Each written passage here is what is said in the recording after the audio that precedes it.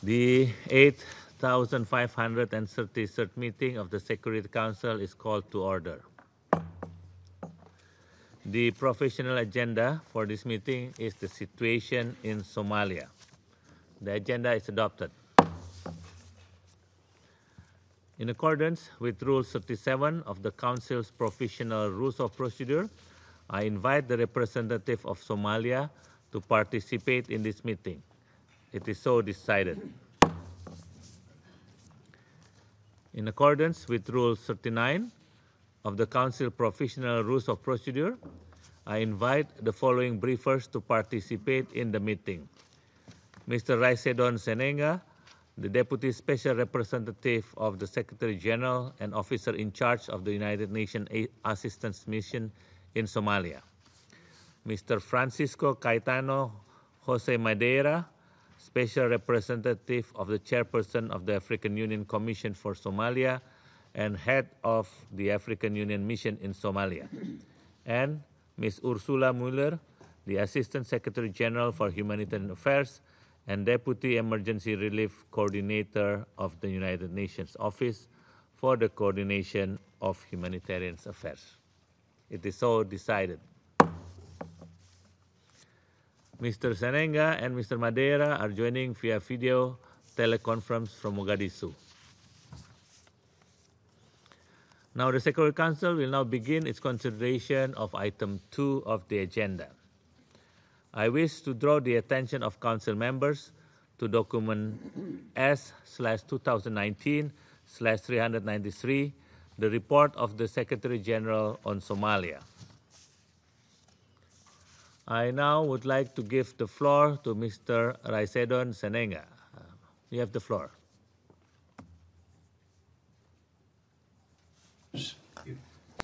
Allow me, it's on. Thank you, Mr. President. Allow me to express my good wishes for the holy month of Ramadan. Mr. President, UNSOM began the new year facing a security crisis as a result of the mortar attack on the UN compound on 1st January, and a political crisis as a result of the expulsion of SRSG Nicholas Haysom on the same day. The two incidents severely disrupted mandate implementation and the mission's engagement with the federal government of Somalia. They also elevated the security risk level for UN personnel and left our staff deeply demoralized. We immediately prioritized the safety and security of our staff while concentrating our efforts on mending relations with the federal government and putting mandate implementation back on track. Working together with UNSOS and the UN country team, we have taken measures to provide more secure accommodation, working space for our staff, and to strengthen our resilience to mortar attacks. I thank UNSOS for the support it has provided. But a lasting solution to the continuing security threat will come from denying Al-Shabaab the space and opportunity to prepare and launch attacks. The UN system and international partners are working together to enable Somali security forces to dominate areas used to launch mortars and to support the implementation of a comprehensive Mogadishu security plan. We are making good progress on resetting UNSOM's relations with the federal government. Building on Under-Secretary General Di Carlos' visit to Mogadishu in February, my discussions with Prime Minister Hassan Kaire have been constructive. We have agreed on arrangements to restore and strengthen the mission's engagement with the government, and the Prime Minister has assured me of his commitment to strengthen the relationship ahead of the arrival of the new SRSG. There will be challenges on the road ahead, and there are still issues that will test the relationship with the federal government. But we are certainly in a better place than we were at the beginning of the year. Mandate implementation is back on track, particularly in the areas where we deliver technical support. These include preparations for the 2020 elections, the constitutional review process, capacity building for the police, and contributing to the planning for ongoing security operations, including stabilization activities. Working together with other international partners, we are also using our good offices to encourage dialogue between the federal government and the federal member states. Mr. President, despite the challenging security environment, the recurrent political crisis, as well as capacity constraints and the challenges of managing political obstacles to its reform agenda, Somalia has remained on a positive trajectory. During the reporting period, the country has made significant progress on its economic and security sector reforms. There has been progress on the inclusive politics agenda as well, including the constitutional review process and preparations for the universal suffrage elections. At the spring meetings of the IMF and the World Bank in April, participants commended Somalia for the achievements on its economic reforms. Satisfactory completion of the third staff monitored program has enabled the design of a fourth SMP that will pave the way for the heavily indebted poor countries initiative decision point anticipated in early 2020. The federal government has decided to apply the same rigorous approach to bring accountability and transparency to the security sector. For instance, biometric registration of all Somali National Army soldiers was completed in March. All 16,000 soldiers registered are now receiving their salaries directly into their bank accounts. This has cut out middlemen, reduced corruption, and ensures regular payment of salaries to military personnel. It also paves the way for right-sizing the National Army. In parallel with these security sector reforms, the federal government has launched military operations in Lower Shabelle region to advance the transitional plan, degrade Al-Shabaab strongholds that are contiguous to Mogadishu, and thereby arrest the recent increase in Al-Shabaab attacks in Mogadishu. In an unprecedented development, current military operations supported by AMISOM, UNSOS, and international partners have catalyzed joint planning and systematic generation of capable, accountable, acceptable, and affordable Somali National Army units. They have also demonstrated the value of a comprehensive approach to security by incorporating stabilization and policing elements in the military operations and reinvigorated the implementation of the transition plan. Technical preparations for universal suffrage elections in 2020 are making progress. The process of identifying potential voter registration sites began this month. The National Independent Electoral Commission has opened offices in most of the federal member states. The draft political parties bill and the electoral bill have been approved by the federal cabinet and submitted to Parliament.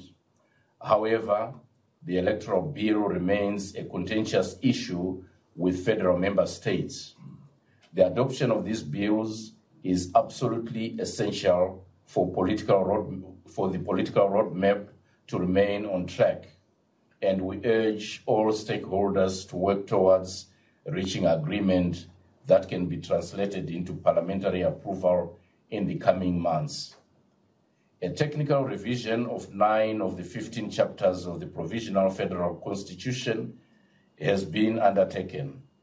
This is a significant achievement, but ultimately, progress will be measured against political agreements between the federal government and federal member states on key areas of the Constitution, including power and resource sharing.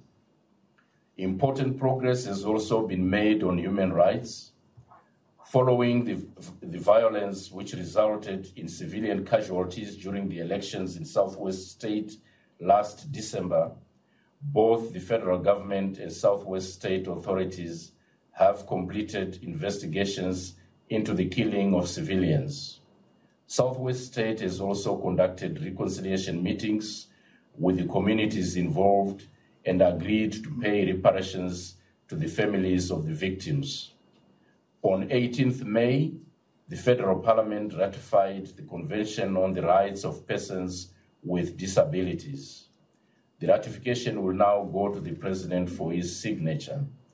I congratulate the federal government on this important step to promote and protect the rights of persons with disabilities. Mr. President, Somalia continues to grapple with significant challenges. The federal government's reform efforts have encountered inevitable resistance. The economic reforms and security sector reforms, in particular, entail dismantling a war economy that had flourished for decades. There are many vested interests which pose obstacles to increased accountability. Taking on these vested interests requires not only the determination which the federal government has shown, but an inclusive approach of building relationships with all stakeholders to demonstrate that reforms will yield benefits for the whole nation. Full and sustainable implementation of Somalia's priorities hinges on the restoration of cooperation between the federal government and federal member states' leadership. Though it was an important step towards the resumption of dialogue, the consultative meeting held between the leaders of the federal government and federal member states in Garowe from the 5th to the 10th of May failed to reach agreement on any of the substantive issues and on the date, format, and venue of the next meeting. Together with other international partners, we continue to encourage the federal government and the federal member states leaders to urgently resume dialogue and cooperation, which are indispensable for the sustainable implementation of reforms. The disputed electoral processes in Galmudug and Jubaland, scheduled respectively for July and August, were discussed during the consultative meeting. They have become a source of concern. As was the case in Southwest State last year, the risk of violence is very high. We continue to urge the federal and regional authorities to draw lessons from Southwest State, as well as good practices from the Puntland elections, and to manage disputes over the upcoming electoral processes in a manner that avoids conflict and ensures transparency and fairness. Mr. President, the dialogue between Somalia and Somaliland, which also has implications for the completion of the constitutional review process, remains stalled. We are, however, encouraged by Somaliland President Musa Bihi's remarks on 18th May, expressing his readiness to promote peace with Puntland, including through the exchange of prisoners, and to cooperate with Somalia on issues related to security, trade, and education. Mr. President, the positive dynamics in the Horn of Africa region hold great opportunities for Somalia to realize its strategic and economic potential. However, the ongoing deterioration of relations between Somalia and Kenya, emanating from the maritime boundary dispute, is worrying. It has implications for Somalia's state-building and peace-building efforts. Dialogue, not only between Kenya and Somalia, but also with other IGAD member states, is essential to lower tensions and address the fundamental issues that have created the continuing tensions. Mr. President, Somalia has the floor to the distinguished representative of United Kingdom. You have the floor, Ambassador. Thank you very much, Mr. President. and a huge thank you to our briefers, Mr. Zanenga and Mr. Madeira, and to the Assistant Secretary General. It's very good to have this. It's the first briefings we've had since ANSOM's mandate was renewed. I think the first thing to say, Mr. President, is that when we had the last meeting, we all noted, many of us noted, that 2019 would be a very important year for Somalia. And I might even go as far as to say it would set the trend of Somalia's development for years to come. I think an important signifier of that is the new Special Representative of the Secretary General, and we hope he can be in post soon, and we hope in turn that becomes an opportunity to reset the UN-Somalia relationship and to find a way forward on the panel of experts. Restoration of cooperation with the UN and the international community is very important. I know the Somali government has been thinking about this as well, and that's very welcome. I think the ASG's last points show quite why this is so critical.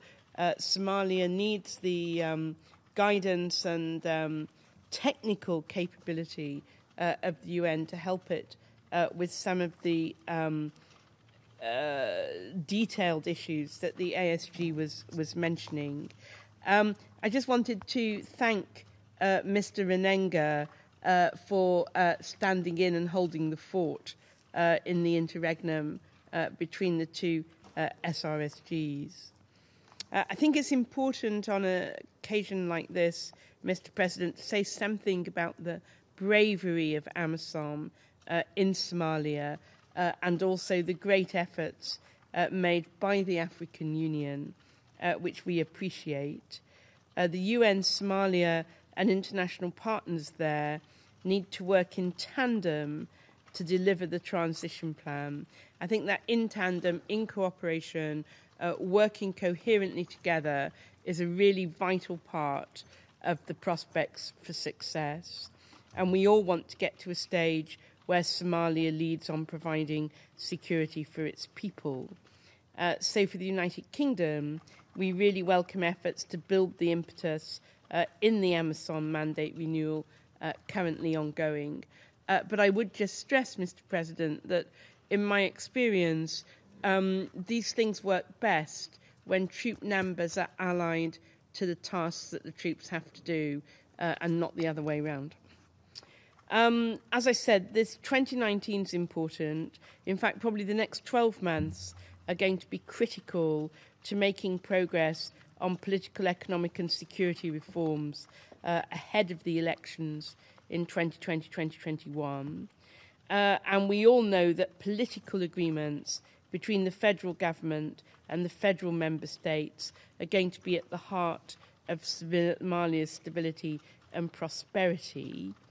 I think in order to bring that about, it's very important that there's regular and constructive dialogue between the federal government and the federal member states, particularly on the constitutional review, the electoral law, the implementation of the Security Pact, and the delivery of the transition plan. And I was, interested to see about the prospects for the Somalia Partnership Forum, which will meet this summer. I think the Council, Mr. President, would find it useful to have regular meetings and briefings so that we can help chart progress. I think it's important that we think about how we can support all sides being able to fulfil the agreed partnership principles in that forum.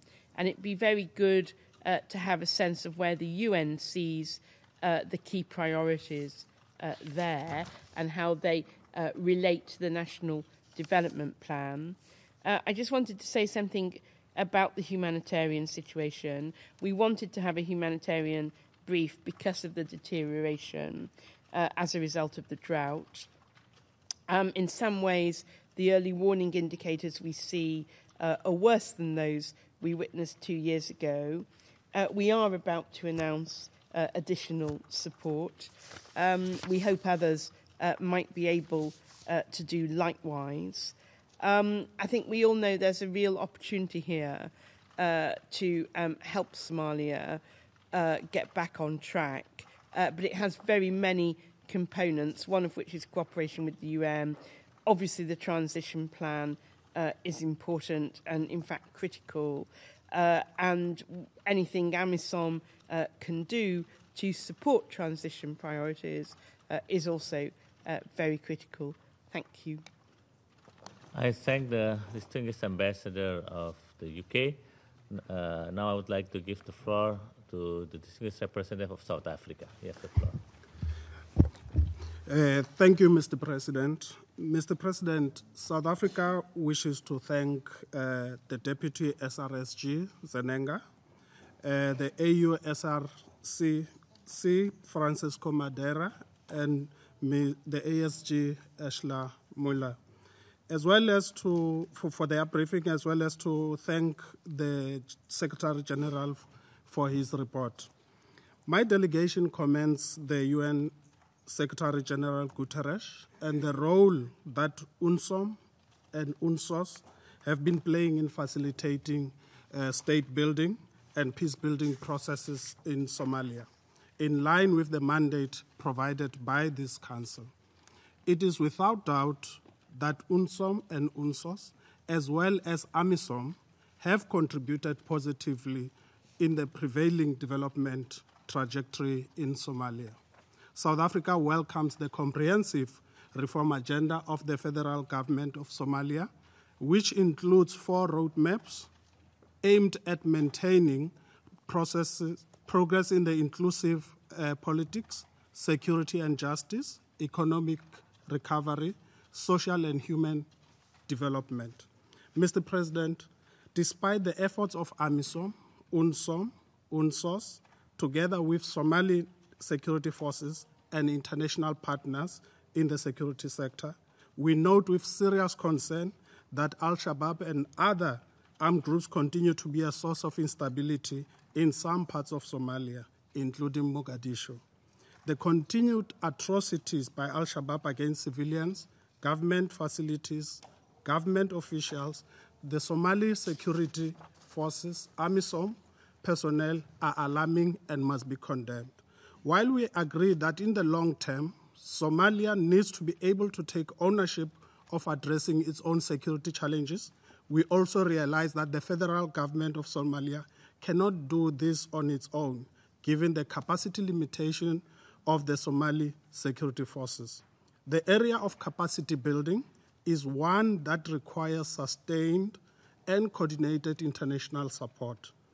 In this regard, South Africa calls for the continuation of the implementation of a comprehensive approach to security, encompassing international coordination and joint planning by AMISOM, the federal government, federal member states, UNSOM, UNSOS, and international partners, amongst others. Mr. President, it is our firm view that sustained and inclusive dialogue is imperative between the federal government of Somalia and the federal member states to resolve their differences in order to move the state building and peace building process forward. Equally, there is pertinence in resolving the current stalemate between the 2 houses of federal parliament. Cooperation between the 2 houses is important for the processing of the legislative framework envisaged in the implementation of the transitional plan. We encourage state building and peace building processes to be inclusive with meaningful involvement of women and youth. We commend UNSOM for providing assistance to the Somali authorities on promoting women and youth participation in the processes of state building and peace building. South Africa is pleased with the notable progress registered in the constitution review process. We urge the federal government of Somalia to finalize outstanding issues pertaining to the constitution with a view to adopting it before the elections take place. Mr. President, the progress made towards finalizing a national reconciliation framework, the guiding document for nationwide reconciliation, is a welcome development. Furthermore, we commend the National Independent Electoral Commission for advancing preparations for voter registration for the 2021 elections. With respect to humanitarian issues, my delegation continues to support the continued support of the humanitarian situation in Somalia remains paramount. In this regard, we urge the international community to support the Somali 2019 Humanitarian Response Plan in order for the humanitarian community to deliver necessary services for civilians in need, including to ensure their security, issues around state building and resilience that was commented on by Ms. Muller.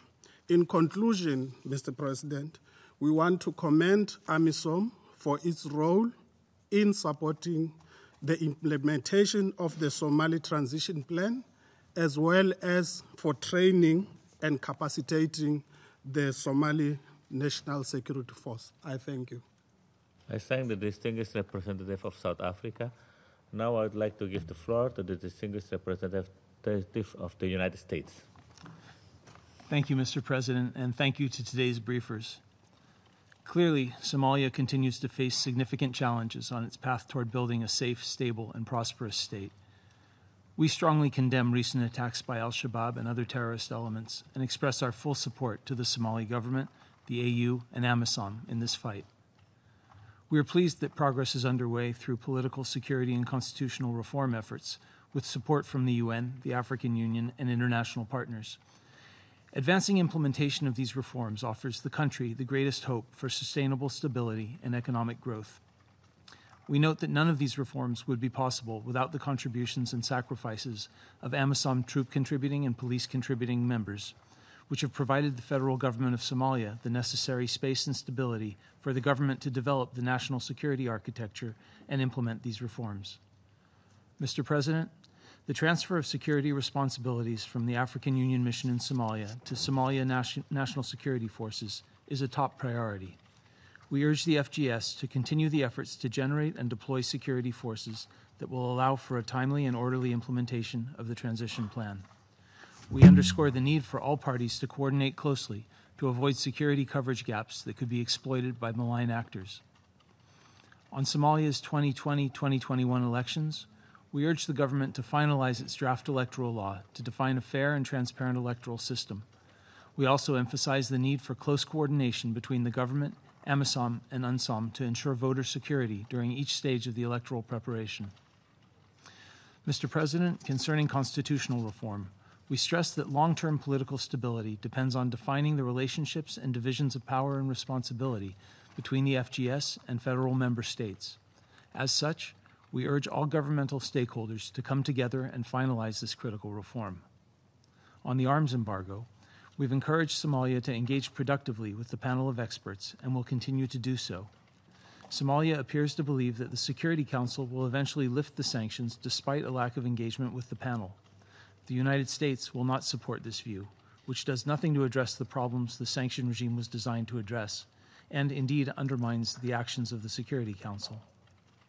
Mr. President, finally, as noted by Assistant Secretary General Mueller, the ongoing humanitarian crisis affecting more than 5 million Somalis is an important backdrop to the political and security reforms we've discussed.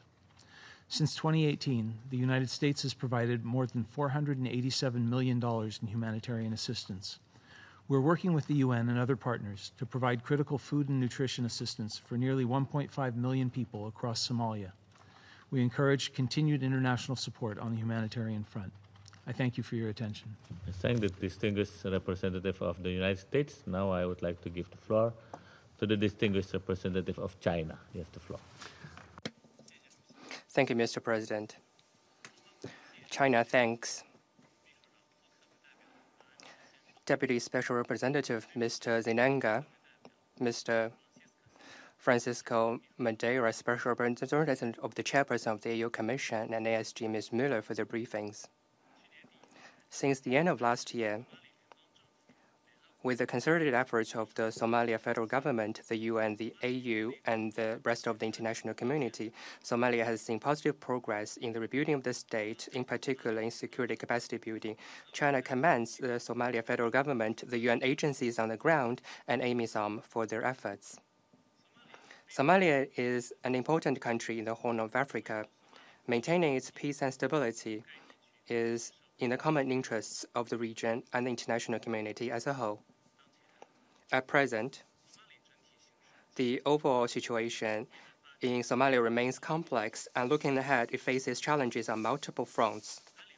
The Security Council, the UN, and the international community should draw on the past experiences and lessons in helping address hotspot issues in Africa, such as this one, and provide better support and assistance. China would like to highlight the following 3 points. First, we should fully respect and maintain the national ownership of the Somalia federal government in its domestic affairs.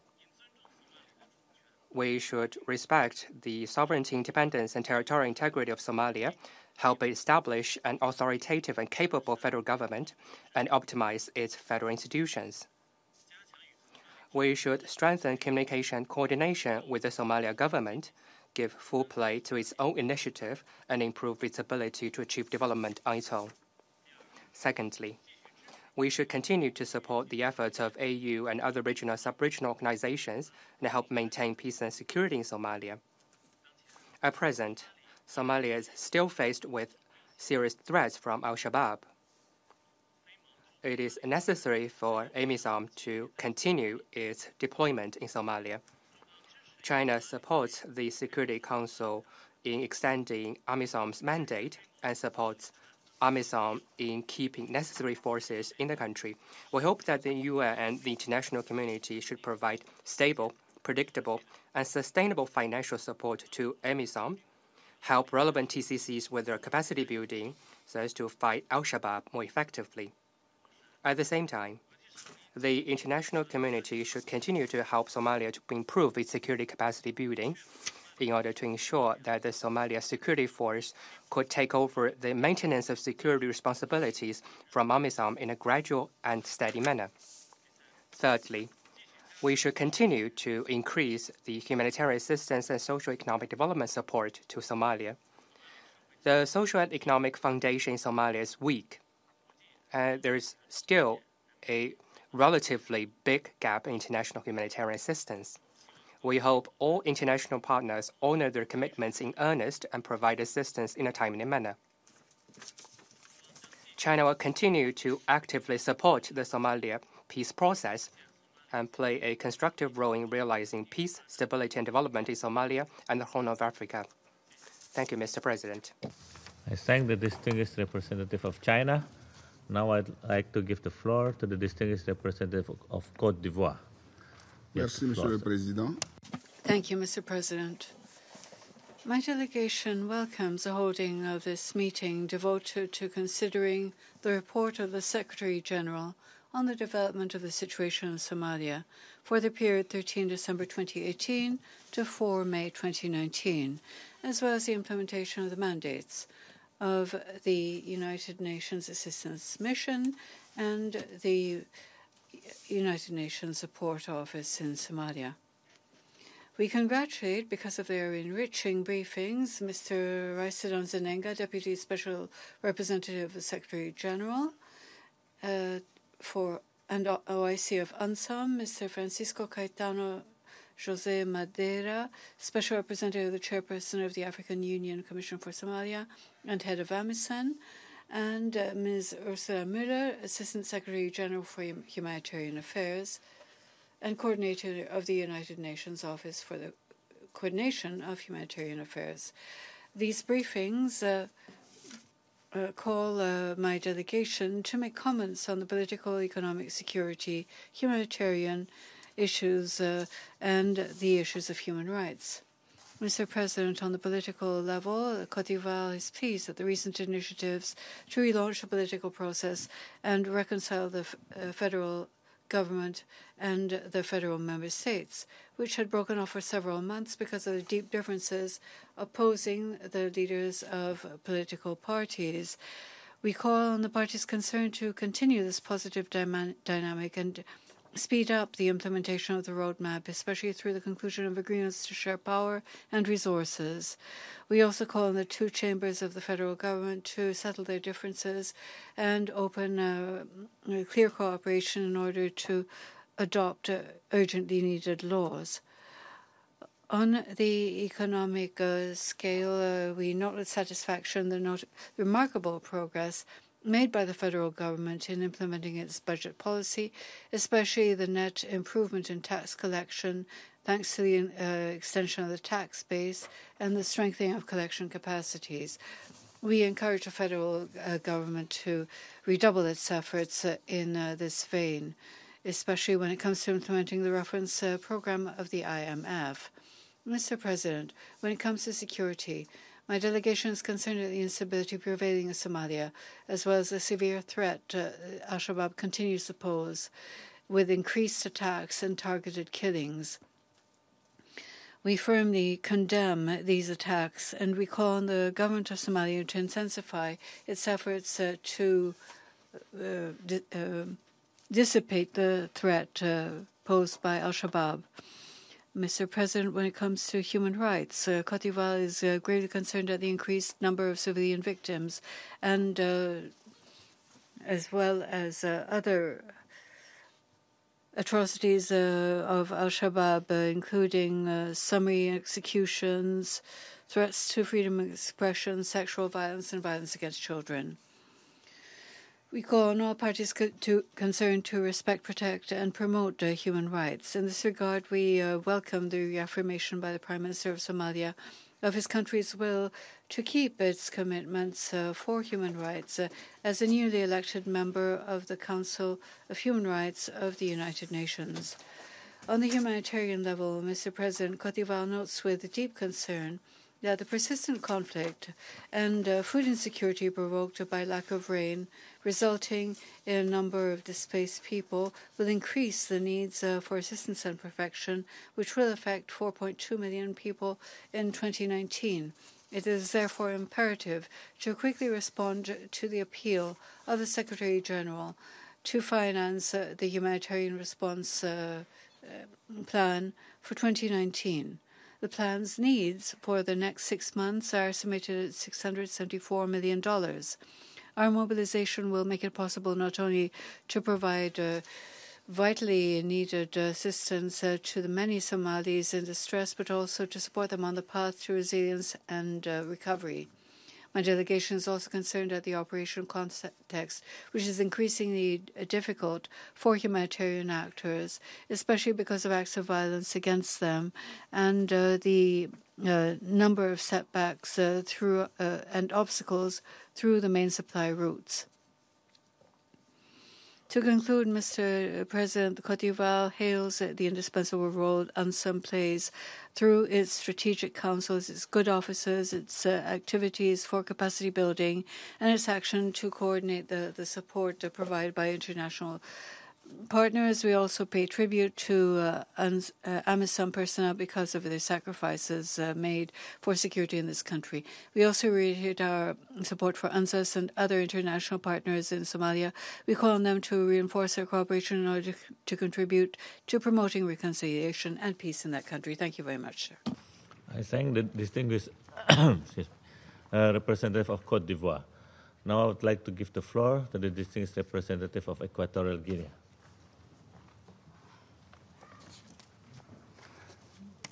Gracias. Thank you, Mr. President. I wish to begin by expressing my gratitude to your delegation for having programmed this important meeting during the month of your presidency. I also wish to express my gratitude to all the briefers this afternoon for the very comprehensive, illustrative reports, which have given us a detailed picture of the present situation in Somalia. Mr. President, our delegation is closely following the events in our sister republic of Somalia. We are informed about the political stalemate between the federal government and the federal member states. This situation is reported both in the previous report of the Secretary General as in this latest one before us. Somali politicians should make the necessary effort to emerge from the situation, which is unworthy of a country in such a delicate process as this one. We therefore call on the political leaders of Somalia to realize the reconciliation measures adopted in Garowe on 26 January.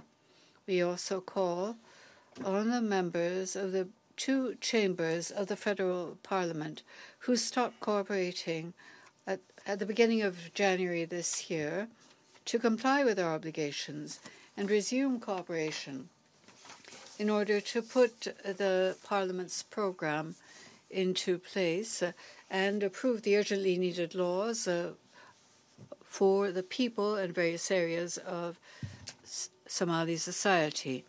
We welcome the broader reform program presented by the federal government as part of its effort to construct a functional federal state, structured around 4 roadmaps, the purpose of which is to continue making progress in the area of inclusive policy, security, and justice, economic recovery, and social and human development. We call on the United Nations, the African Union, the European Union, and other international partners to support this major program. Mr. President, it is our hope that in this new phase the federal government is entering, the limited political participation of women and their small role in decision-making will not remain as they now stand. In this regard, we call on federal and regional authorities, as well as civil society and the international community, to achieve a more prominent participation for women. When it comes to security issues, we deplore the ongoing attacks, bombings and killings conducted continuously by al-Shabaab. This is a potential threat which can sow chaos both in Somalia and the Horn of Africa. We hope that the agreements negotiated with international partners on security reforms will be a timely fashion to reduce this threat. We welcome strengthened relations between Somalia and other countries in the Horn of Africa. Mr. President, and it is our hope that these relations will continue to develop to promote sectors which will be mutually beneficial to all countries in the region, including the security sector, which is of great importance at this time of terrorist threats. We also welcome the efforts of the presidents of Somalia and Kenya to initiate the process of normalizing their relations. It is our hope that their ambassadors will be able to return to their respective diplomatic posts, as already stated by the foreign ministers of both states in Nairobi on April 3rd. Lastly, Mr. President, we wish to express our gratitude to UNSOM for its willingness to continue providing strategic support and advice to Somalia and to AMISOM on peace building and building the state in the areas of governance, security sector reform, and constitutional review. UNSOM's support is vital. It will continue to be so because of the volatile, precarious situation in Somalia and the efforts needed to consolidate in a sustainable fashion the results achieved. Thank you very much, sir. I thank the distinguished representative of Equatorial Guinea. Now I would like to give floor to the distinguished representative of Kuwait. You have the floor. Shukran, Sayyid Rais. Thank you, President. I would like to start by thanking the Deputy Special Representative of the Secretary General, Mr. Raisa Donzanega, for his important presentation on the efforts of the UN Assistance Mission to Somalia in support of the federal government in achieving peace and development for the Somali people. I also thank the chair of the African Union Commission and head of Amazon for his presentation on the efforts of the mission in preserving security and in rehabilitating the national security forces. This demonstrates the importance of this matter for the African Union Commission to ensure that Somalia is successful, and we look forward to the renewal of the mandate. Now, I'd also like to thank Madam Ursula Müller, Assistant Secretary General for Humanitarian Affairs and Deputy Emergency Relief Coordinator, for her presentation on the humanitarian tragedy faced by the Somali people after decades of poverty, armed violence, political instability, natural disasters, and underdevelopment. All this has led to an increase in the humanitarian needs. Indeed, 1/3 of the population required assistance. The number of IDPs has reached 2.6 million people. The Council last month addressed a very clear message demonstrating its unity in terms of the support for Somalia by extending the mandate of UNSOM unanimously as part of Resolution 2461. This resolution demonstrates that the Council supports Somalia and the United Nations in their efforts to build a federal state capable of coping with the difficulties that the various speakers described to us. Allow me to highlight the following matters. First of all, political developments. We welcome the significant progress by the federal government in ensuring reconciliation and developing national institutions in spite of significant challenges that undermine the achievement of priorities. We also welcome the acceleration of the implementation of the transition plan. We count on the government's roadmap in implementing its program of political reforms, at the head of which is the revision of the Constitution, transitional Constitution this year, and the establishment of a legal framework for elections, the adoption by the Council of Ministers of an electoral law, a law on political parties, as well as progress achieved by the National Independent Electoral Commission to register voters by using biometric data. Secondly, the security situation. The Al-Shabaab movement remains the main threat. We note an increase in attacks recently, and we would like to reiterate our strongest condemnation of these attacks, in particular the attacks that targeted the UN compound near the airport of Mogadishu, as well as the attacks which targeted various facilities around the country, including hotels, and in particular the attack against the Ministry of Labor and Public Works, which cost the life of the Vice Minister of Labor. These incidents demonstrate that it's important to step up efforts to ensure the effectiveness of AMISOM, strengthen national security forces, and the independence of Somali institutions. It's important for the state to regain its control over all sectors and to be able to cope with the violence and violent extremism.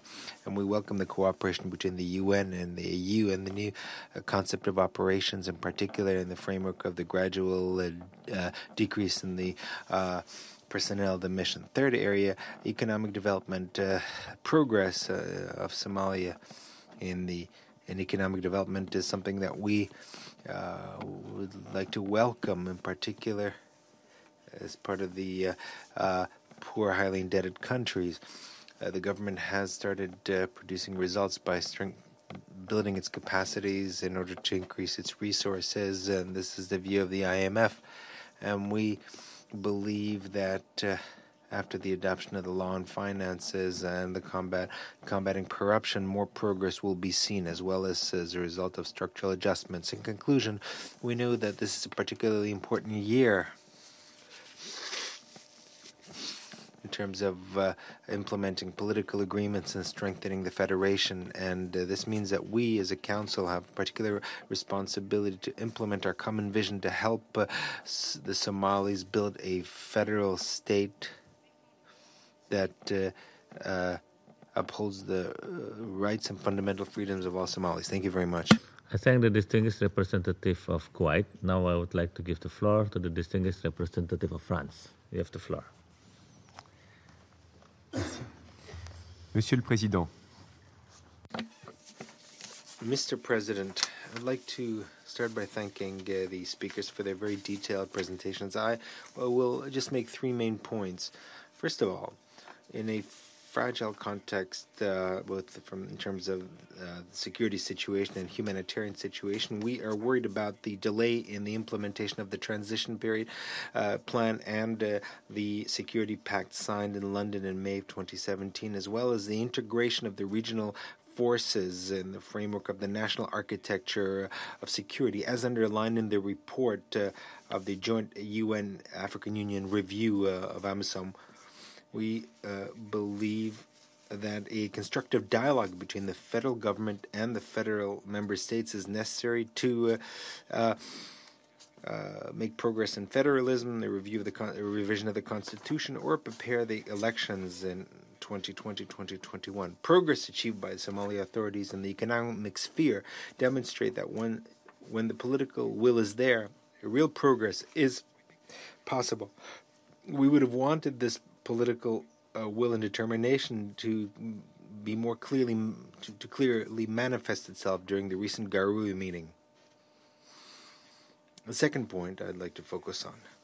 For the security transition to be a success, we believe that it's necessary for AMISOM to continue its reconfiguration in support of the transition plan.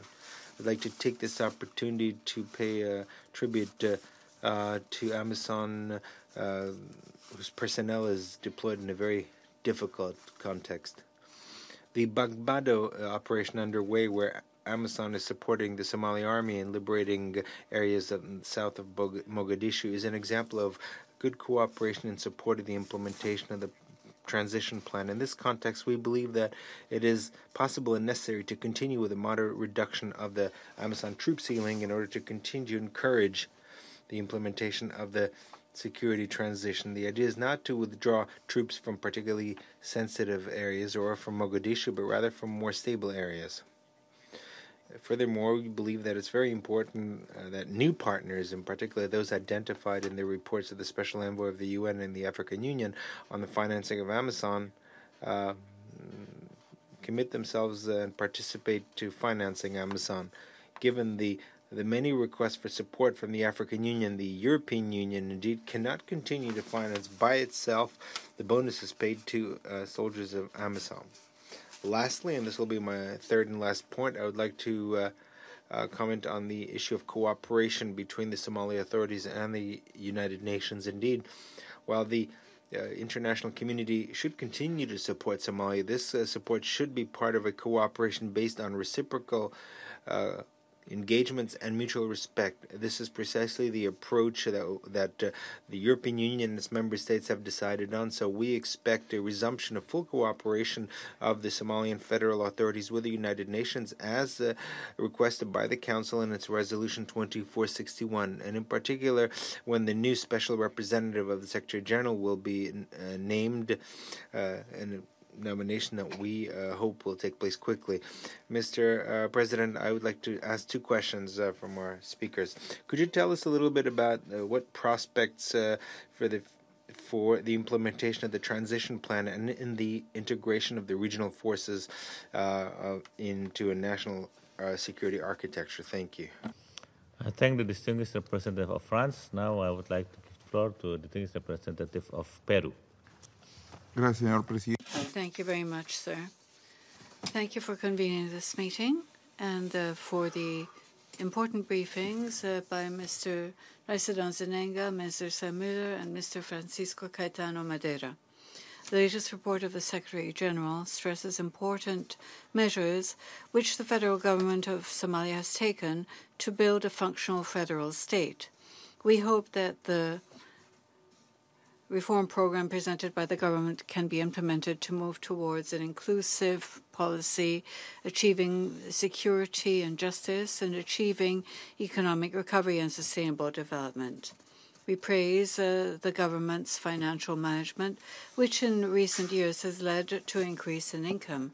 However, we are concerned that a major part of the population continues to be exposed to poverty and food insecurity, and that 90% of homes have no access to basic services such as education, water, and sanitation.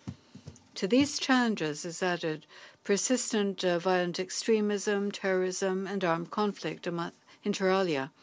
We note with concern that in recent months there have been increased attacks with improvised explosive devices by al-Shabaab.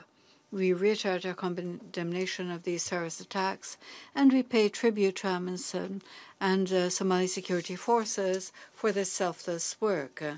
We must recall that it is only through cooperation and reconciliation that the people of Somalia can respond to these challenges. In this regard, the recent measures of the federal government and federal member states directed to promote dialogue, such as the meeting in Garowe, Puntland last February, are encouraging. We hope these actions will be the beginning of a sustained political dialogue, which will make it possible to continue making progress in applying political priorities, such as the process of constitutional review, federalism, and reconciliation, and the holding of elections. We stress the importance of promoting active participation of women in Somalia's political life, as well as in the social and economic areas. We note with concern the grave humanitarian situation for millions of Somalis, especially internally displaced people and marginalized communities. This will be aggravated by the announced drought. We believe it is indispensable for the international community to increase its financial support, which should be complemented by predictable assistance to create resilience and for recovery. With regard to the joint consideration by AMISOM of the transition progress for security in Somalia, we support the recommendations of the joint review team. We believe that at this phase, it is important to keep the numbers of AMISOM at the current scale. We believe that the reconfiguration of AMISOM and the passage of the facilities to Somalian security institutions should be conducted, bearing in mind the humanitarian consequences. I wish to conclude, Mr. President, by praising the work of AMISOM, UNSOM, and UNSOS to support the efforts of the authorities and people of Somalia to achieve peace and stability, as well as the efforts of the African Union, the Intergovernmental Authority for Development, and the United Nations. Thank you very much. I thank the representative of Peru for his statement. Now I'd like to give the floor to the distinguished representative of Poland. You have the floor, Ambassador. Thank you, Mr. President. Allow me to begin by thanking our today's briefers for their very informative presentations. Poland welcomes the progress achieved so far in Somalia towards peace building and state building, and commends the ambitious reform agenda set by the federal government. At the same time, we are aware of the fragility of the situation. We are deeply worried by rising numbers of al-Shabaab's attacks and by increased ISIL's presence in Somalia. We are concerned about the political impasse between the federal government and federal member states, and the suspension of cooperation between the two houses of the federal parliament. The ongoing stalemate puts at risk the gains made today in Somalia and threatens the timelines of crucial reforms, as well as the whole federalization process. We call on all political actors in Somalia to undertake reconciliatory and confidence-building steps and engage in a constructive dialogue for the benefit of Somali population. We also call on foreign regional actors for impartial support for the national reconciliation process. At the same time, we request the Somali authorities for the cooperation with the UN actors based on the mutual trust and respect. Protection of human rights and freedoms is an essential part of democracy. We note with concern reports on human rights violations committed not only by Al-Shabaab, but also by government and regional forces and clan militias. We are particularly worried by the reports about the recruitment of children.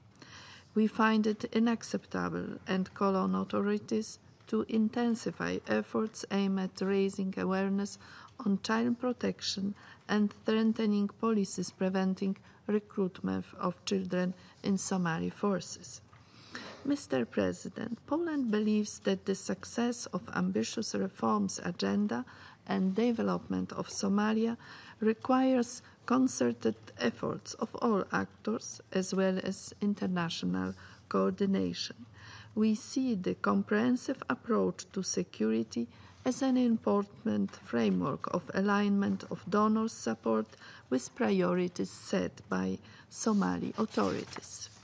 Let me conclude, Mr. President, by expressing Poland's appreciation for UN actors and AMISOM in Somalia, for their everyday efforts and sacrifice. On the eve of AMISOM's mandate renewal, we believe that AMISOM's drawn-down plan should include specific steps and realistic timetable of transfer of responsibility from the mission to the Somali National Army. At the same time, the need for a burden sharing with regard to AMISOM financing become more pressing than ever. Thank you, Mr. President. I thank the distinguished representative of Poland. Now I would like to give the floor to the distinguished representative of the Dominican Republic. Thank you, Mr. President. I'd like to thank Mr. Zenenga, Madam Miller, and Mr. Caetano Madeira for their presentations today.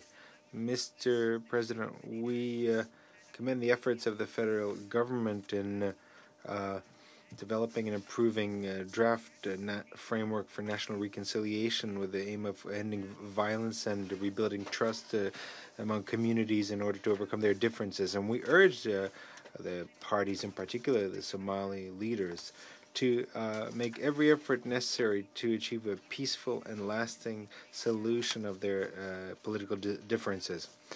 We observe the stalemate between the federal government and the federal member states.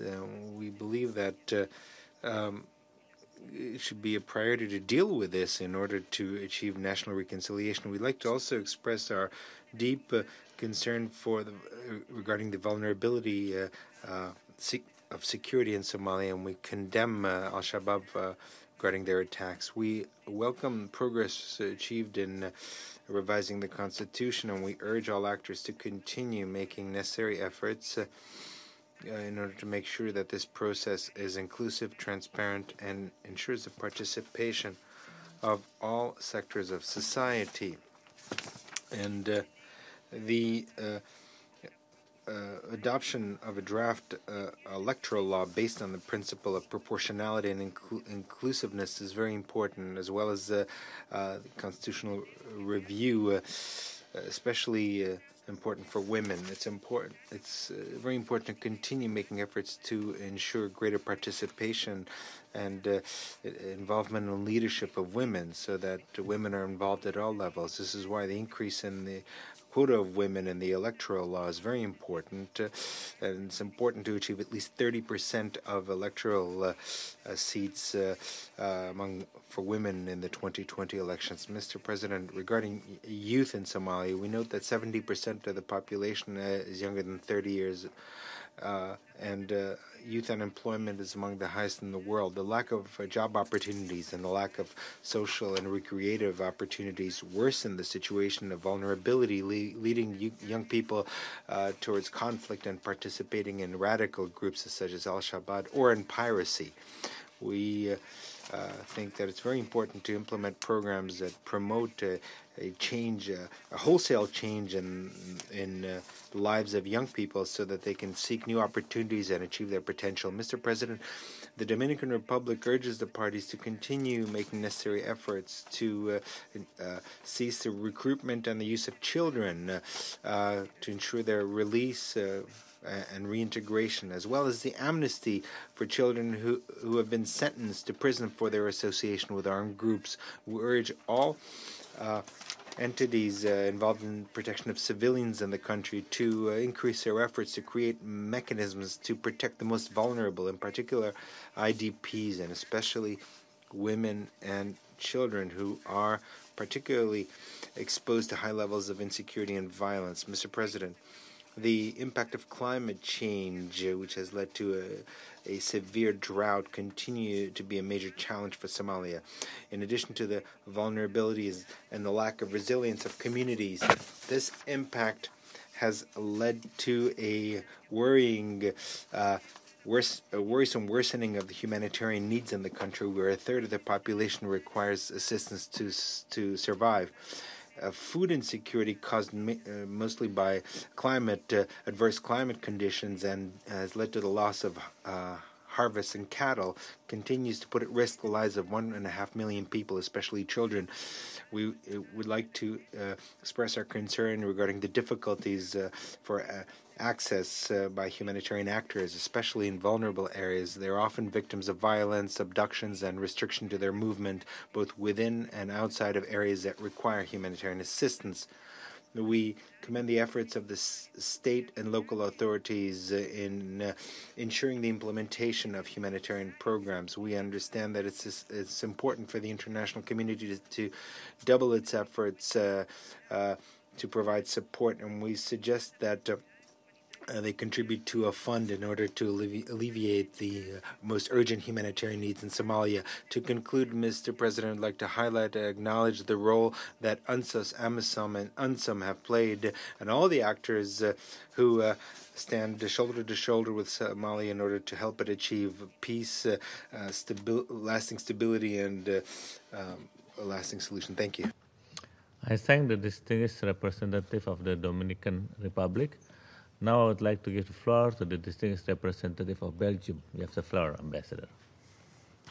Merci, Monsieur le Président. Thank you, Mr. President. I wish to begin by thanking all the briefers for their presentations. In the very difficult context of Somalia, we should acknowledge the positive developments and the efforts exerted. For example, the holding of the meeting in Garowe on 12 May, bringing together the federal and the regional presidents. This can be described as encouraging, even though the expected results may not yet have been realized. I hail President FORMAJO for his efforts to resume dialogue and encourage him to quickly follow up on the Garowe meeting. The report of the Secretary-General enumerates other positive points, such as the commitment of the federal government to economic reforms and biometric records for the troops of the Somali National Army. Since Belgium is also a federal country, I cannot stress too much the need to keep close constructive relations between the federal government and the federal authorities. This kind of cooperation is indispensable to make federalism an effective system which can respond to the needs of citizens with a good faith effort to relate with it. Unfortunately, there are still sources of discord and tension. Elections in Jubaland are drawing ever closer. We must be particularly attentive to the tensions created by elections. In order to secure the area of Lower Shabelle, stabilization measures should also be adopted. I hail the creation of an interministerial task force to prepare this work, and I would like to have more information on the next steps. It is striking to see the scope of international support for Somalia, but it is important to ensure coordination and transparency in the support provided. I am thinking particularly of bilateral cooperation programs. It is essential for all partners of Somalia to work together in the same direction. Thank you very much, sir. I thank the distinguished representative of Belgium. Now I would like to give the floor to the distinguished representative of the Russian Federation. Thank you, Mr. President. We're grateful to the Deputy Special Representative of the UN in Somalia, Resident Zenenga, Assistant Secretary General of Ursula Mueller, and Chairman of the Commission of the African Union and Head of the African Union Mission in Somalia, Francisco Madero, for their presentations. The situation in Somalia remains complex. We note with concern the growing activity of the terrorist group Al-Shabaab. It continues to control broad areas around the country. We're seeing its fighters infiltrate the cities. According to reports by experts, the group has managed to set up an independent production of explosives. Al-Shabaab represents a threat at the regional level as well. A frightening reminder of that was the January terrorist attack in Nairobi. Now, countering the terrorist threat is a top priority. Especially important is effective cooperation of the central authorities and the federal authorities with the support of the UN and AMISOM in building a national security architecture. Now, the most important task here is to ensure the gradual transition of responsibility for security in the country to the Somalis themselves. We expect that this process will be carried out in accordance with existing plans and also will take into account the concrete developments on the ground. AMISOM continues to play a key role in tackling security challenges. Its reconfiguration should go hand in hand with the consolidation of Somali military and law enforcement bodies. The plan is to have active participation of AMISOM in the preparation and holding of elections planned for 2020-21. In the run-up to these elections, which will be decisive for the future of the country, it would be unwise to carry out an abrupt reduction in the number of African peacekeepers in Somalia. In spite of all the difficulties, we also have noticed quite a number of encouraging trends. In particular, we note the efforts of Mogadishu in building bridges with the federal states. There is progress in the area of constitutional reform. There's positive momentum in the creation of a legislative basis for the upcoming elections. The reform of the financial and economic sector is taking place quite successfully. Mr. President, the Horn of Africa is experiencing major changes. We are convinced that the steps being taken by all countries, including Somalia, in reestablishing good neighborly relations will ultimately lead to the much desired stability and prosperity. At the same time, we would like to warn that achieving this goal will only be possible while strictly respecting the sovereignty of Somalia and for external players not to interfere in the internal affairs of this country. We expect that the new special representative of the Secretary General in Somalia will be guided by precisely these principles. In this connection, we welcome the determination of the authorities of the country to maintain a fruitful cooperation with the UN presence. Thank you very much. Thank the distinguished representative of the Russian Federation. Now I would like to give the floor to the representative of Germany. You have the floor. Yes, thank you. Thank you very much. First, I would like to thank the briefers for their comprehensive briefings. First, Mr. Zenenga, I still have in my ear what you said at the beginning about the demoralized situation of the UN staff, your place after the attack on the compound on 1st January, the expulsion of the special representative, Mr. Haytham, and also with regard to the UN staff, the treatment of the coordinator of the panel of experts. I hope, Mr. Zenenga, that by now the morale of the UN troops, of the UN staff is reinstated, and I hope also that the cooperation with the government is improved. From a German perspective, I only want to reconfirm our commitment to Somalia, our commitment also to the UN and all the international efforts undertaken in the country. I would like to make 6 brief points. First, to echo what several have said, and before me also my Belgian colleague, and this is with regard to federalism. Both Belgium and Germany are federal countries, and we know about federalism. We also know that a strong federal government does not exclude, quite the contrary, also strong federal member states government. We have a strong government in Berlin. We have a strong government in Munich for Bavaria. And I think this is also possible for Somalia and Puntland or Somaliland. So I think this can work. It's a bit unfortunate that the first meeting in Garowe was not successful.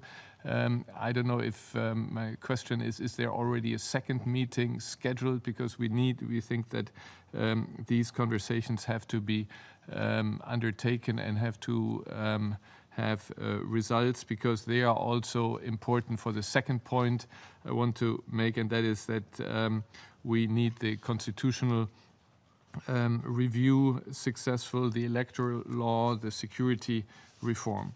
Third point, with regard to, I want to pick up what several have said, and the representative of the Dominican Republic just before, and this is the protection of women and children.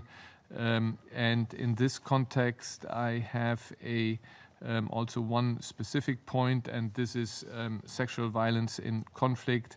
And we would encourage the government to strengthen the legal framework to protect victims and to prosecute perpetrators. This is recommended in the report by the Secretary General, and we believe that this task should also be reflected in the mandate of AMISOM. Fourth point, security transition plan. There the implementation is urgent. We need a comprehensive approach as it is undertaken, that is joint and coordinated planning. It has to be Somali ownership, of course, and buy-in from all stakeholders. In this context, I want to ask, with regard to a first successful operation that was Somali-led in Lower Shabelle, what are lessons, if there are, what are lessons learned from this operation? For security, we would also plead for strengthening of police. Strong police is very important for the relationship between state and population, and at the same time, strong police also allows the military to perform the task that it's supposed to do. Fifth point, in general, for government, for all the different transition processes, we urge that women and youth are invited and included. Last point, I was struck by the briefing by ASG Müller with regard to the humanitarian situation, and not only you, but the other briefers also pointed to the severe drought and the consequences. So the number of people that are in need of humanitarian aid has increased, but also those affected by drought, and the drought has also effects of communities, fragile communities, and possible conflict. And therefore, we also believe that the climate change, or the consequences of climate change, and is part of the future mandate. Thank you. I thank the distinguished representative of Germany. Now I would like to make a statement in my capacity as the representative of Indonesia. First, like others, I would like to express our appreciation to Deputy SRSG Zenenga, SRCC Madeira, and ASG Ursula Müller for their comprehensive briefing. I would like to highlight 3 points for the Council attention. First, Indonesia stands by its conviction that continued and proactive engagement of the international community is essential to support peace and stability in Somalia. We welcome the commitment of the Somali government and the United Nations to strengthen their cooperation and deepen their partnership. Indeed, the relationship between the two must be guided at all times by the fundamental principles of sovereignty, national ownership, and mutual respect. My delegation supports the essential roles of UNSOM in promoting the Somali government-led inclusive political settlement, the development of a functioning federal state, and the implementation of the transition plan. The strengthening of UNSOM's mandate to support the 2020-2021 election is a step in the right direction. These roles are especially pertinent as political impasse between the federal government and the federal member states continue to threaten progress on key political and security sectors. Second, we are seriously concerned by the ongoing threat and destabilizing activities of Al-Shabaab, which transcends beyond the Somali border. There has been a significant increase of Al-Shabaab attacks in Mogadishu over the past 2 months, with incidents involving improvised explosive devices, which took place almost every day. Al-Shabaab reported ability to manufacture homemade explosives demonstrate that they are in a state of idleness but continue to reinvent different means to commit atrocities. It is high time that we effectively cut Al-Shabaab from its sources of weapons and financing. Against this backdrop, continued presence of AMISOM, as well as its need for predictable and sustainable funding, cannot be overstated. As the Council is about to deliberate on the AMISOM resolution, my delegation underlines that the reconfiguration of AMISOM must be done in a way that does not create a security vacuum, with full regard for the humanitarian impact and the safety of the civilian population. Somali security forces that will be taking over security responsibilities from AMISOM must be adequately trained and equipped. Accelerated capacity building is of paramount importance. Third, we must cognizant that efforts to promote peace and stability are taking place against the tide of deteriorating humanitarian situation, and yet another severe drought has also been alluded by Ms. Müller just now. 1/3 of the population require humanitarian assistance. 5.4 million people are expected to experience food insecurity. 1.2 million children are projected to be malnourished in 2019. These are not simply numbers, these are human beings. With 2.6 million IDPs, Somalia has one of the largest displaced populations in the world. We are concerned that the 2019 Somalia Humanitarian Response Plan is critically underfunded. The international community clearly has no magic wand to resolve the Somali situation, but it could and obviously should do more to alleviate their humanitarian suffering. Understanding the challenging operating environment for humanitarian actors in Somalia, my delegation urges all parties to respect international humanitarian law and remove all impediments to the delivery of humanitarian relief. I should like to close by commending the federal government for assuming ownership and demonstrating perseverance in executing its comprehensive reform agenda, some of which begins to bear fruits. We urge continued and sustained political dialogue between the federal government and the federal member states to resolve their outstanding differences. Lastly, my delegation pays tribute to the contribution of UNSOM, UNSOS, AMISOM, and all actors working to bring peace and stability in Somalia. Now, I would like to resume my function as President of the Council and invite the distinguished representative of Somalia. You have the floor, Ambassador. Mr. President, Excellencies, ladies and gentlemen, at the outset, I would like to offer my prayers and heartfelt condolences to the families and loved ones in today's terrorist attack in Mogadishu in this holy month of Ramadan, which injured and took the lives of innocent civilians, including my mentor, ex-Minister of Foreign Affairs of Somalia and senior advisor to the Minister of Foreign Affairs, His Excellency Hussein Ailaba Fahie. We are more determined to fight the menace of faceless, borderless international terrorists. Since this is the first time that I take the floor for this month, Mr. President, allow me to extend my heartfelt congratulations on your assumption of the presidency of the Security Council for the month of May. We are confident in your able leadership and wish all the success in fulfilling your mandate. I would also like to take this opportunity to thank my colleagues, Ambassador Ray Zezenga, Deputy SRG, and Ambassador Francesco Madera, SRCC, Head of AMISOM, for their long-standing constructive contributions to peace and security in Somalia.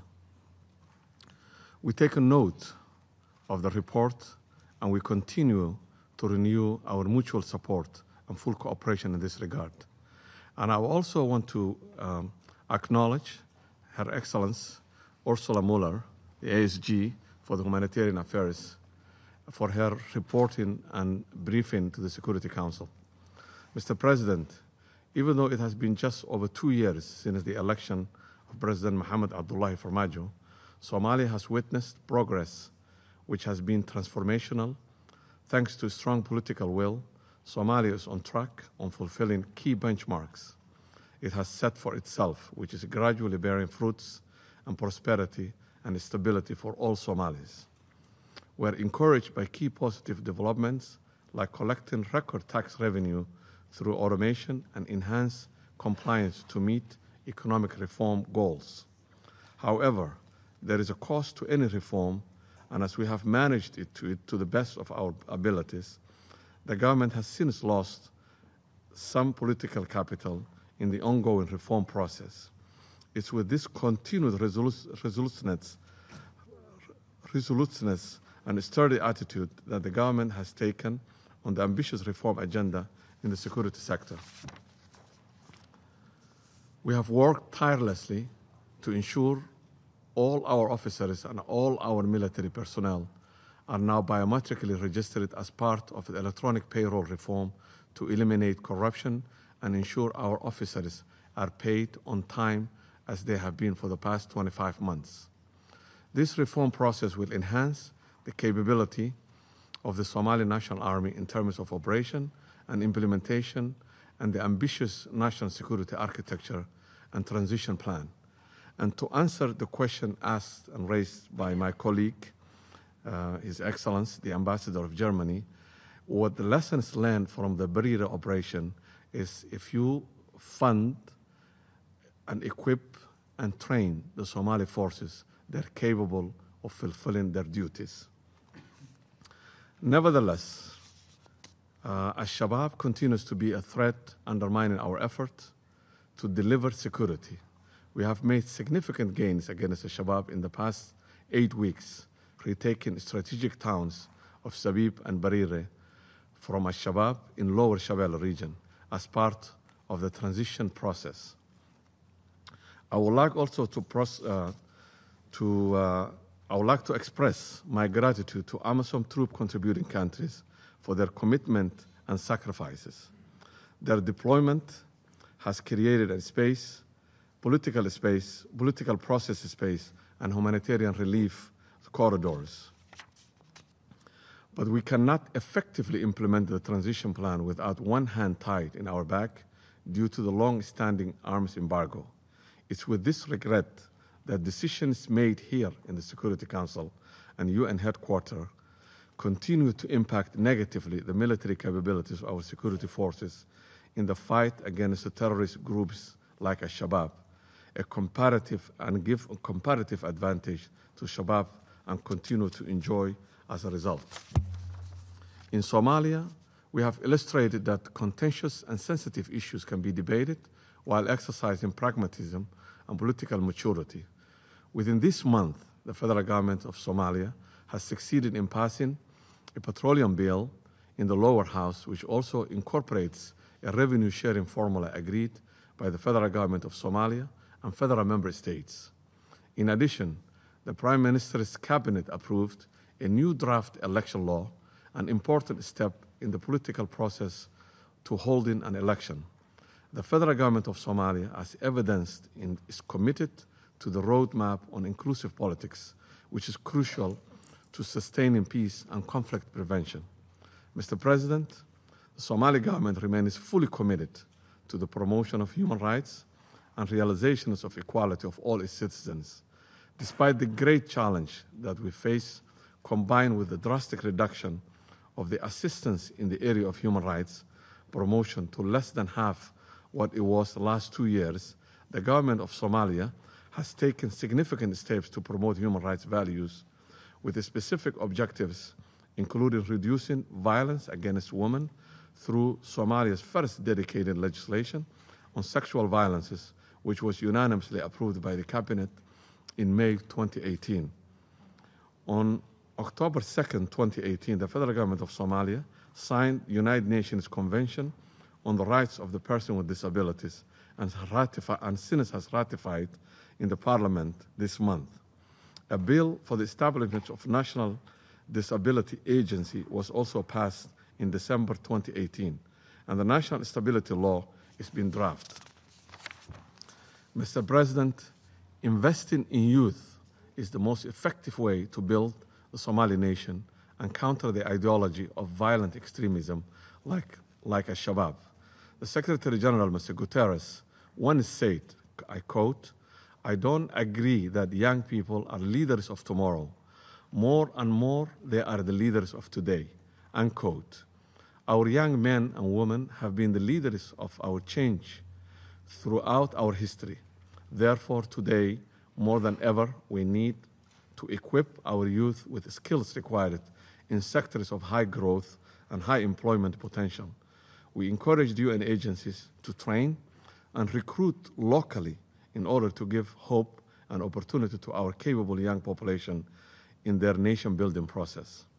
Mr. President, I'd like to turn the attention of the Council to the recurring humanitarian situation in my country, which continues to be a concern for the last few years. As the Secretary General report correctly stipulates, and ASG has given her report today at the Security Council, similar to last year's, limited rainfall in the past 3 months has compounded existing dry conditions. With as many as 3.4 million people, according to the UN specialized agencies, are facing crisis levels of food insecurity as a result of water shortages and deteriorating crop yields. We strongly believe humanitarian situations must be addressed as a matter of urgency to avert humanitarian catastrophe. However, we must also invest in implementing and evaluating long-term solutions that place our people on the path to sustainable development. By taking a comprehensive prevention-oriented focus, we can together strengthen the nexus between humanitarian and the development assistance. Mr. President, federal government of Somalia is on upward trajectory and has made significant strides in the number of critical areas, and extraordinary challenges remain as Somalia's enter critical juncture of state building, federalization, as well as democratization. The federal government of Somalia would like to reiterate its commitment to maintaining accelerated progress of processes involving in implementing the roadmap. We welcome the United Nations commitment to supporting the federal government in its effort to achieve peace, stability, and sustainable development for all Somalis. The federal government of Somalia is confident that the recent established relationship of mutual respect and cooperation will be stronger in deepening its long-standing partnership with the United Nations to enable it to deliver on its mandate in supporting the federal government of Somalia in peace-building and state-building efforts. The federal government of Somalia would like to underscore that strengthens national institutions and national capacities that bring about lasting peace and development. We urge the partners to work closely and execute federal government's led policies under the federal government's mandated bodies and institutions in order to engender greater ownership and leadership. Finally, the federal government would like to thank United Nations Secretary General for his able leadership and Security Council for its continued support to Somalia. I thank you, Mr. President. I thank the distinguished representative of Somalia. Now there are questions that has been posed, so I would like to give the floor to Ms. Ursula Mueller to respond to comments and questions if she so wishes. Thank you, Mr. President, distinguished members of the Council. Thank you for your interest in the humanitarian situation at this critical time. I also thank you for the support you indicated to fund the upscaled humanitarian response to prevent the further deterioration of the drought situation. Thank you. I thank Ms. Ursula Mueller, and now I would like to give the floor to Mr. Francisco Cateno Jose Madera to respond to comment and question that has been raised.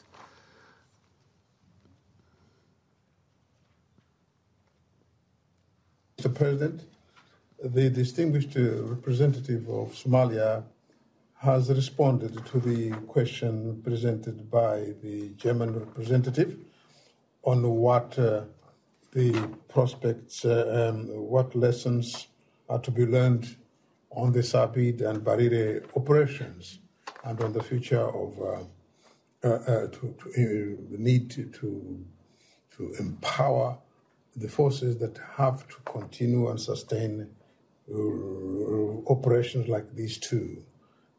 He spoke of the need to ensure SNA's ability to generate forces, a properly trained SNA, a well-equipped SNA, and an SNA whose salaries are paid, guaranteed, and predictable. But also, most importantly, Mr. President, an SNA like the one we saw in Sabid, that respects human rights, that protects the population and their property, and that does not set up roadblocks and checkpoints, etc. These are the things we saw and we are seeing in Sabid. This is an army that we want to see multiplied in terms of numbers. And for that, like the Somali representative said, there is a need for us to continue to fund, support, and equip the Somali National Security Forces. These are going to, this way, they will have many more subjects barriers, and this way there will be a transition that can preserve the gains so far accumulated. But another important lesson we have to draw from Sabid and Barire is that the government is present and it is holding onto the recovered areas. The presence of the government is allowing for it to be able to win hearts and minds and keep the population on its side and avoid Al-Shabaab from reaching and recruiting those populations. Mr. President, the other question was what prospects for the implementation of the transition plan? We are implementing the transition plan. Mr. President, you remember when we adopted the transition plan, the issue of the drawdown and transition was the transition and drawdown should be gradual, responsible, and with the capacity to ensure that the gains accumulated are not lost. But what we are seeing now is that what is persistent is the time limit. The drawdown and the continued drawdown without taking into account the aspects of responsibility, graduality, and the need to preserve the gains. It is important there is a correlation between the need to preserve. But I just want to insist that AMISOM will be guided by the evolution of the situation, and we are ready to comply with any decision that the UN will, the Security Council will seek. But the other is there is this the implementation the issue of integration of regional forces. Mr. President, you can see that Barire was recovered and captured by an integrated Somali force, an integration that has sought to impede that a regional force is transferred into the Somali National Army as a clan army, a clan group, but it should be into the Somali National Army as part of a multi-ethnic, multi-clan component with the proper command and control. And I've seen and I'm seeing that this is a strategy that the government is undertaking to ensure that the regions contribute with forces, but these forces should not become a clan-based group that will try to push for their own clanic interests, but a force that abides the Republican principles of an armed force. So this is the way to go. If this persists, this continues, with the time there will be an integration that will be part and parcel of a force that can be able to operate everywhere in Somalia. These are the observations I could make, Mr. President. Thank you very much. Thank Mr. Madera for the clarification. Mr. Senenga, do you wish to respond, to add? Thank you, Mr. President, and I thank Council members for their statements of support and for the questions that they have raised. The questions from France have been addressed by previous speakers. I think I will focus only on the questions from the UK and Germany. On the UK, I think the question was about the prospects of the Somalia Partnership Forum. All partners and the federal government agreed that holding this partnership forum is very important, and we are working towards that. There is a preparatory committee which is putting in place the technical preparations. However, as long as there is no restoration of the cooperation between the federal member states and the federal government leaders, it might be very difficult to realize the convening of the meeting. So we are continuing to encourage resumption of dialogue and the scheduling of another meeting between the federal member state leaders and the federal government leaders. It is important that they have a prior meeting ahead of the SPF. The UK also asked about key priorities on which the SPF could focus. The federal government has set out its priorities in the 4 roadmaps. All these are important. However, we believe that the SPF and going forward, all of us should focus on those key priorities that will propel progress across the board in Somalia. These are what we have called in our recent discussions the must-not-fail priorities. The priorities that would open up the prospects of further progress on many fronts. I would give the examples as, firstly, the restoration of cooperation between the two tiers of government, the completion of the review of the Constitution, preparations for elections, including passage of the electoral law, and SNA and police force generation to support the transition process and the ongoing related operations. Then also achieving the cluster of benchmarks that have been agreed under the economic reforms. We believe that in these areas, if we make progress, that would also propel progress across the board. Very quickly, on the questions from Germany on whether the morale of the staff is improved. The environment, the security environment is still very, very difficult.